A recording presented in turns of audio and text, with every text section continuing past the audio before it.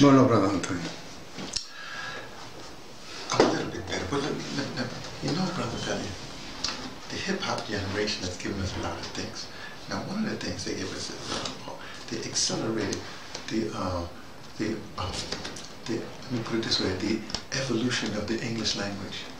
Of course, those worldless England are still pretty angry at Black America for continuing to evolve the English language. But one of the words that came out in the 90s is there was this guy,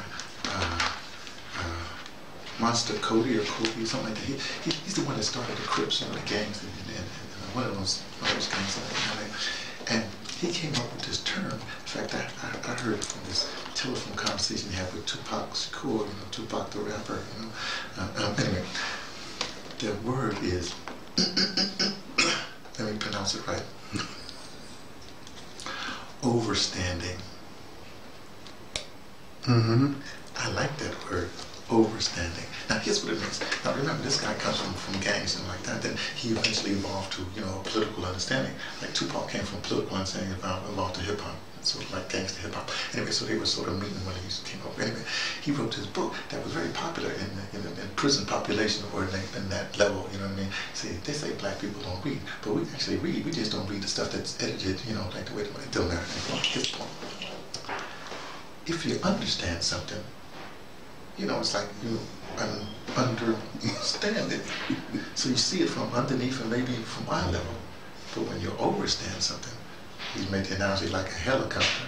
You see it from different things, so you can analyze systems.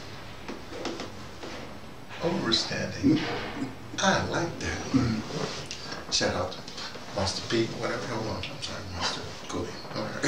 Look, now this is important. Because one of the things with this thing that we have with the universities and strike, whatever happened, see, especially with our university, we only had the student leadership, if we want to put it that way. We didn't have staff involved, we didn't really have lecturers involved or professors involved, or for that matter, either parents or traditional leaders or anybody else involved. It was just the students running amok, like that, which caused some problems. Because, for instance, let me give you an overstanding of what I'm saying.